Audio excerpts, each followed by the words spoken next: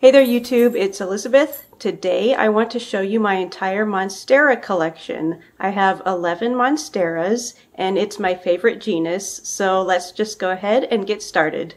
I think I'll start with these tall poles and just work my way around the room. So the first Monstera is the Monstera standleyana, and this is one of my favorites for two reasons. One, it's a very fast grower. And secondly, it has beautiful splashy variegation on the leaves.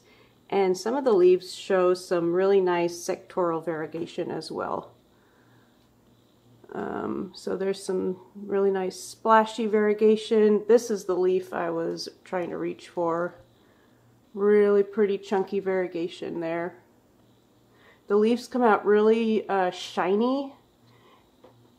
So here's the newest one. You can see how shiny that is. And then they turn a dark green as they get older. You can see I have it up on a moss pole as I do the majority of my Monsteras, and I have all of them in a very chunky potting mix that's actually meant for Phalaenopsis orchids. It is a mixture of pine bark, charcoal, and chunky perlite, and I put it in this really chunky mixture because I tend to overwater my plants, so this just ensures that the water drains through and it's not sitting in water. Also, it keeps aeration to the roots so that the roots are exposed to oxygen, which they like. I got this plant at my local plant store for $30 or $40. It was about to here, and they had just grown it on like a trellis, and so I put it on this moss pole. It has not rooted very well into the substrate, into the sphagnum moss, but from what I've seen on YouTube, that's pretty common for this Monstera. And so, since mine is so close to the top of the moss pole, I'm going to have to propagate it pretty soon. And I'm not really looking forward to that because from what I've seen, it does not propagate very well. So that's going to be kind of a sad day because this plant is so stately and beautiful. And I don't really want to chop it up, but I think I'm going to have to. Yeah, that's that plant, the Monstera standleyana. The next one is the Monstera adansonii. This is a more common Monstera. I bought it at Lowe's and I paid $20 for it. It has beautiful fenestrated leaves. It's still in its juvenile form. It has the ability to get huge fenestrated leaves, but I think mine is still too young and just doesn't have enough light to get to that stage, not at this point anyway. There were, I think, 5 plants in this pot, and so I potted all 5 of them up, and 2 of them just took off, and they are just racing each other towards the top. The leaf size was increasing, but then it decreased a little bit, and I don't know why, but I'm hoping that as it kind of grows into the grow light, that the leaf size will increase again. But I love just how like full and bushy this is, and I love the jungly vibe that it gives. Really nice look for such a common houseplant. Next we have the Monstera dubia. This is more of an uncommon Monstera. I bought it off of Etsy. I paid $40 for it, and it was originally grown on a plank. It was about to here when I bought it, and as you can see, it is making its way up the moss pole, increasing in leaf size, and it is almost to the top. But like I said, it was grown onto a plank, and I gently ripped it off of the plank and put it up on a moss pole because that's what I prefer. And it really likes it. You can see, let me show you some aerial roots. There's one right here that's pretty chunky. Look at that. That looks nice. These leaves show some what's called blistering variegation, which is this silvery variegation. And as the leaves mature, they lose that variegation, but they will fenestrate. So hopefully mine will mature someday and I can get some big fenestrated jungly leaves. But I do like this, the juvenile form as well because of that blistering variegation. I think that's a pretty pattern. It grows in this shingling pattern, which is where one leaf goes one way, one leaf goes the other way, and it just grows back and forth and back and forth. So that's the Monstera dubia. We're going to skip this plant and move to the Monstera deliciosa. Let me back up so you can see it.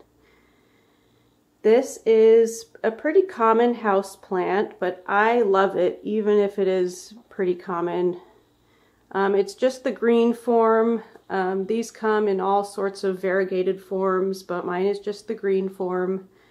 And I have it up on a moss pole. Even though I've been told you don't need a moss pole with this plant, I prefer to put it on one just as it gets bigger and bigger. I want it to have that structural stability that it gives. There are 3 plants in this pot, 2 big ones, and then one really little one. You can see the tiny leaves here. And one of the plants is rooted into the moss pole already, so it will have that structural stability.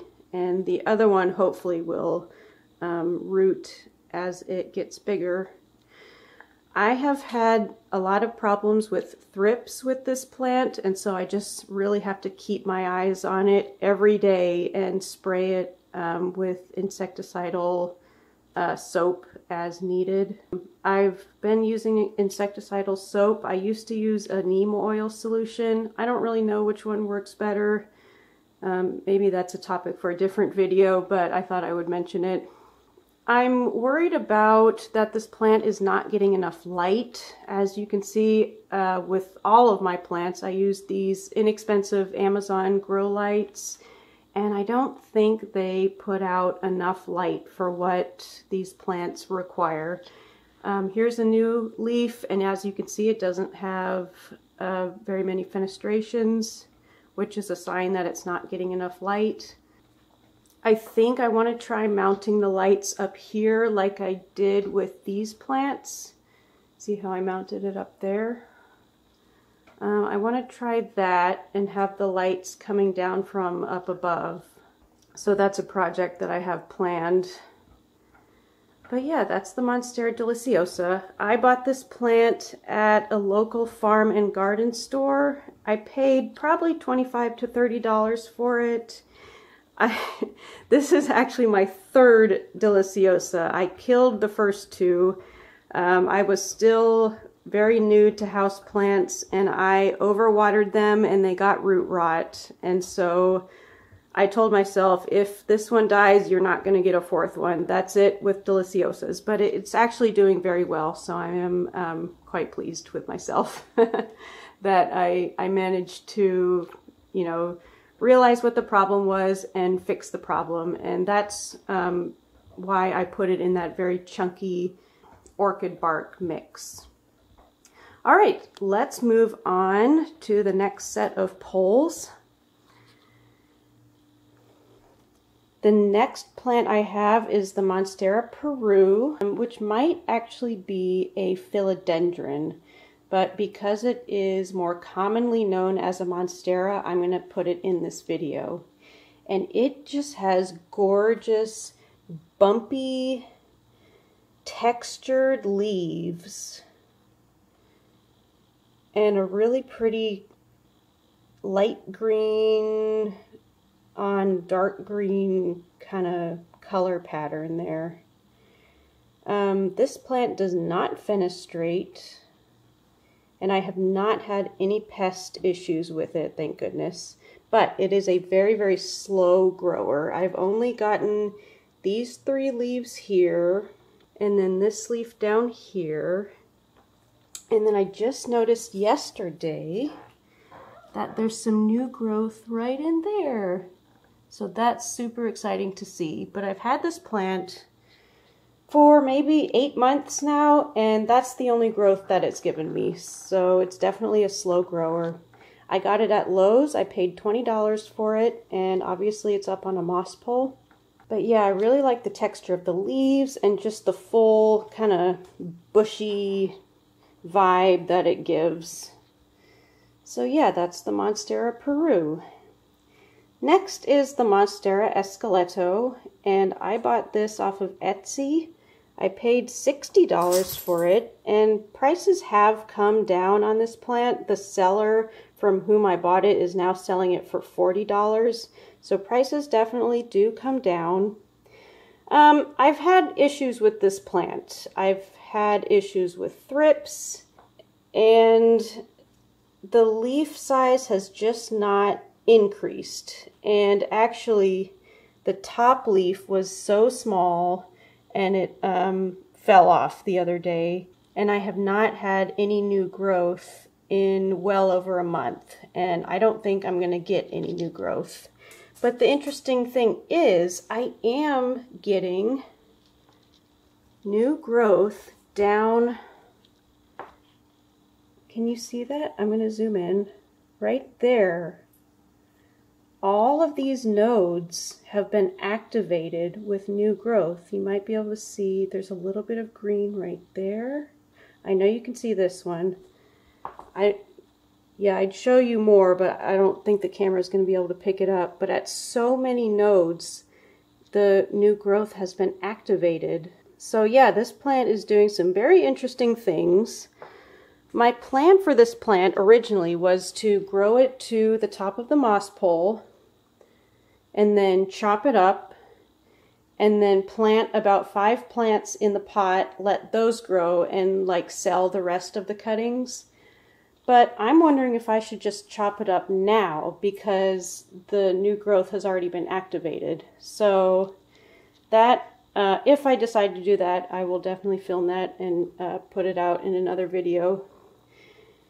But this plant has the potential to get huge, incredibly fenestrated leaves. Fenestration means window, and it refers to the holes or splits in the leaves. I should have said that at the beginning of the video. I just hope mine does better. I see my battery is low, so I'm going to get a new battery and we will continue. Okay, I'm back with enough battery for now. The next plant is the Monstera lechleriana, and I love this plant, but you can see it has some pretty obvious issues with it. So first of all, there are 3 plants in this pot. The smallest plant is in the middle, and there's its biggest leaf, which is a pretty good sized for this plant. Yes, kitty?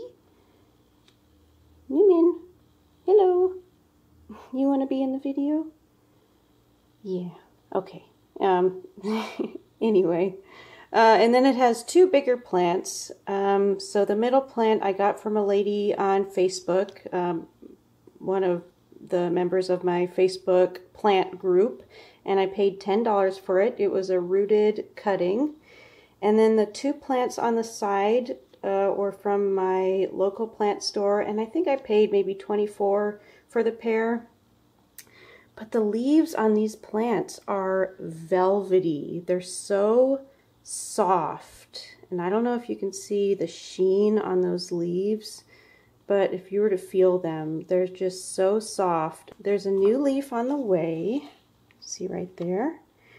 And these leaves are capable of fenestrating. In fact, I do have one that has fenestrated down here. But I don't think that it's getting enough light, which is why the top ones are not fenestrating. So let's talk about the obvious. There's this crisping going on the older leaves, and I don't know what's causing it. I don't know if it's bacterial or fungal or viral, or if it's a pest issue, or what is causing it. I have had issues with thrips with this plant, but this pattern of yellowing and browning is just not, it's not what thrips looks like in my experience. So if any of you has any idea what is causing this, please let me know in the comment section. But I really love this plant and I want it to do well. But yeah, that's the Monstera lechleriana. I want to go back to this set of plant shelves because I actually skipped 2 Monsteras. They're down here. They are not on moss poles. They're pretty small. The first one is my Monstera pinnatipartita. Let me just move it so I can film it better. All right, here's the pinnatipartita. And I got this from the same Facebook group lady. I paid $10 for it for a rooted cutting, and there was 1 leaf on the plant, and then this leaf grew and the original leaf died, and then for months and months and months, like 6 months, the plant did absolutely nothing until like a week ago it finally grew this leaf, and I'm so happy that it finally did something. I was waiting and waiting and waiting just as patiently as possible. And yeah, one day I came home from work and there was just this little nubbin that had popped out and I was just over the moon. So this plant has the potential to get fenestrated leaves, but mine is still juvenile, as you can see. And I just have it in a pretty small pot in my orchid bark potting mix. But yeah, I don't have very much to say about it because it's still pretty small, but no issues with pests or anything. And yeah, that's the pinnatipartita. Let me put it back and switch it out with the obliqua. This is, I wish this plant looked better, and I wish you could see more of what an obliqua actually looks like. An obliqua has amazingly fenestrated leaves. It's more like it's, let me set it down. Its mature leaves are actually more holes than they are leaves. And I had some leaves like that and it got thrips and all 3 of the leaves died off, unfortunately. But I do have some new growth right here. It doesn't have the like blade part of the leaf, but it does have enough of the petiole so that another leaf can grow from it. I'm a little bit embarrassed to say I paid $70 for this sad looking plant. But that's just the going price for them. At least it was a few months ago when I bought it. Prices may have dropped a little bit. I bought it off of Etsy. And it is considered a uncommon or a rare plant. And I just wish mine were doing better, but I love it so much. At least I did when it had those beautiful fenestrated leaves on it. And right now I need to be patient and hope and wait and see for some more growth to come on this plant. But yeah, just patience is key. Because right now it's not looking so good, but I need to just keep an eye on it every day, check for thrips, make sure it doesn't get any worse, because I don't want this plant to die because it's too expensive to lose. Alright, so that is the obliqua. Let's move on to the other side of the room. We have another rare plant, or uncommon plant. I don't know if it's still considered rare, but this is the Monstera Constellation. Let me turn it to show you. And mine is still a juvenile form because it's not fenestrated yet. But this has beautiful cream colored splashy variegated leaves, which makes it really special. And I bought it off of Etsy. I paid $75 for it. And this plant I do not plan to put up on a moss pole. because it grows really slowly from what I've heard. And also the internodal spacing is really tight. And so I don't think it's going to need that structural integrity that the moss pole gives. So I'm just going to let it grow without a moss pole, and hopefully it won't actually need one. But I just have this plant in a north-facing window without a grow light on it, which I don't really know if it's enough light for it. I'm thinking I might move it to my east-facing window because I feel like this plant deserves a little bit more than a north-facing window. I told myself I wasn't allowed to get this plant until I could take care of a regular green Monstera deliciosa without killing it. Like I told you before, I'm on my third deliciosa, and now that mine is doing well, I gave myself permission to get this plant, and it's doing fine. I water it once a week. It is a slow grower, so I'm just patiently waiting for another leaf to emerge. It's only given me this one leaf so far. So yeah, it's another lesson in patience. Let's put it back, and I just have one more plant to show you. Alright, the last Monstera is the siltepecana, and as you can see, it's up on a moss pole. This plant also has the potential to get huge fenestrated leaves, but right now it is a juvenile form. But the leaves are kind of silvery in between the veins, which is pretty neat. This plant has very thin leaves, but I haven't had issues with thrips or spider mites, which is good. Not yet anyway, but I'm always, you know, checking and turning over the leaves just to make sure. I got this at a cute little plant store in Charlotte, North Carolina called Grow. And there are 2 plants in the pot. I bought it for $36, which might be a little overpriced, but I bought it at an actual store, so they have to pay rent and stuff, and the prices reflect that. It's my newest Monstera, so it hasn't done much growing. I'm assuming its roots are just kind of getting situated in the new substrate, and yeah, it's just finding its footing, and then it'll put out new leaves. But I would love to see this increase in leaf size and maybe one day give me some fenestrated leaves.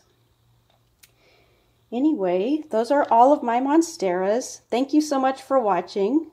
Hope you enjoyed it, and I'll see you in the next one. Bye.